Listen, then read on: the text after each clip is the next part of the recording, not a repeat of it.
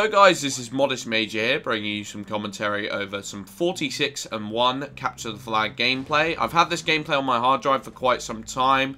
I didn't really like it just because it was a little on the long side. I have a lot of gameplays like this where they're like 11 to 13 minutes and I just don't want to use them because I don't like commentating over gameplays that are 10 minutes plus because A, I don't see why you guys would want to watch that because that is on the long side, and B, I feel like I just have to come up with stuff to say on the spot and it's not necessarily insightful or natural. It just feels a little bit like I'm artificially making up for time, if you know what I mean.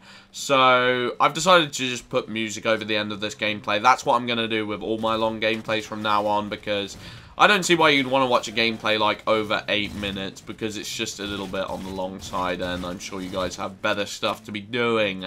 But if you want to watch the gameplay, the option's there and there'll be music over it. It's pretty nice gameplay actually. I use a beam rifle for a large part of this game.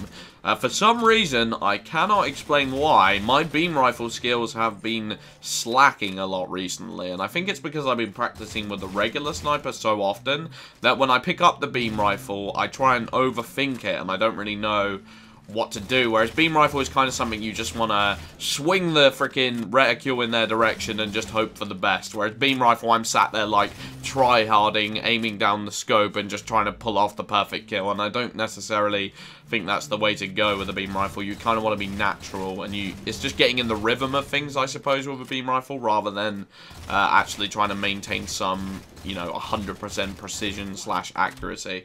I don't know, that's just my opinion on the matter, but either way, I freaking suck, so try and forgive that. It gets better towards the end of the game, I can assure you guys. But yeah, I get the unfriggin' believable, and then right on the 41 kill mark, I get killed by a turret, and it's pretty darn depressing. Because this could have been a really nice streak. But beggars can't be choosers, so I'm not going to complain. It's still an unfriggin' believable, so there we go. I just wanted to fill you in on what games that I'm playing at the moment other than Halo 4. I've started thinking that, you know, I don't want to play Halo 4 too often because it's something that can just get a little bit draining after a while once you become too familiar with any multiplayer game. And Halo 4 is a game that I can play longer than any other multiplayer game I've ever had. Even Call of Duties. Like, Call of Duties I used to get obsessed with, the older ones, like the Modern Warfare 2s and the Black Ops 1.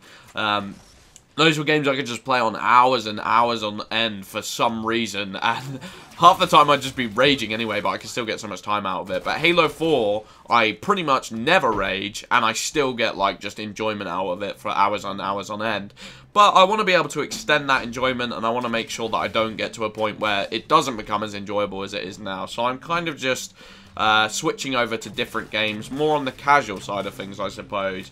And these two games are Rayman Legends, which I would advise to anyone. It's a freaking amazing game. I actually bought the first Rayman. It was called Rayman Origins, which was for the Xbox 360. When I say the first Rayman, I mean the first one for this generation of consoles. Obviously, there were a lot of previous Raymans to this. I never really played them that much. I would play them as a kid, the really, really old Raymans, and they were really fun, don't get me wrong. When I saw Origins, I thought, oh, is this just a little bit too different from the previous games? But when you play it, it's just amazing to play. It's one of the best platformer games I've ever played. Honest to God, it is. It has a really good sense of difficulty, and it ups the difficulty when it should, rather than, you know, starting off super difficult, and it doesn't. It does a very good job of teaching you the basics of the game and then throwing you out of the frying pan into the fire. But it does it in a way that isn't too torturous, if you understand my drift, if you catch my drift. You know, the Mario games, as of recently, the Mario platformer games, I don't know if you played New Super Mario Bros. Wii, stuff like that. Those games are not my scene. I don't think they're very good in terms of level design and charm. I don't think they capture the essence of what the Mario games used to be. The actual 3D adventure games like Super Mario Galaxy and Super Mario Galaxy 2, they nail it. They do really well. I'm not complaining about them. But in terms of Super Mario Bros., New Super Mario Bros., and I believe there's like a New Super Mario World or something like that. Those games, I don't know why, but they just feel a little bit tedious to me, and they feel like all the charm and the energy has been sucked out of it. Whereas Rayman is a game which just it's childlike, and it doesn't take itself seriously in any way, and as a result, it's so good to go from a game like Halo, where it's like, you know, intense, you're constantly tryharding, going for the gameplays, etc, etc, and then go to a game like Rayman, where you're just running through a jungle and trying to finish the game as quick as you can.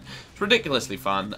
The other game that I'm playing is Diablo 3, which just launched on consoles recently. This game is freaking amazing. I was very, very surprised by Diablo 3 on consoles. On PC, I wasn't the biggest fan, and I'm kind of debating the idea of doing a little review series where I do mini reviews of these kind of games. I just can't think of a title for it. I'm the worst person at coming up with titles for these kind of series ever.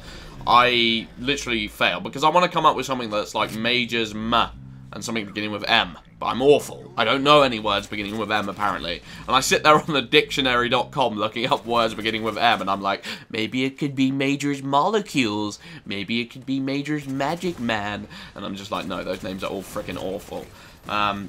But, you know, I do kind of want to go into Diablo 3 because it's an interesting game for me. Diablo 2 was actually one of my favorite games of all time. The atmosphere in that game and just, oh my god, that game was freaking awesome.